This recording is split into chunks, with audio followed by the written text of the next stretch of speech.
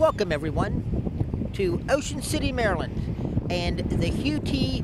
Cropper Inlet lot, where the governor has unleashed the big boys and heavy equipment from Allegheny and Garrett counties in western Maryland to assist in the town's cleanup and build in what appears to be a life-size replica of the iceberg that sank the Titanic.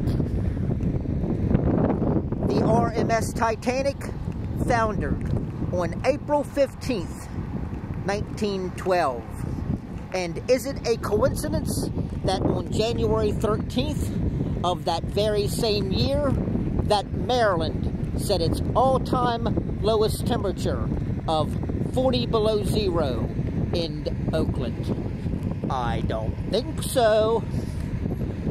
Another interesting fact is that minus 40 is the same temperature in both the Fahrenheit and Celsius scales.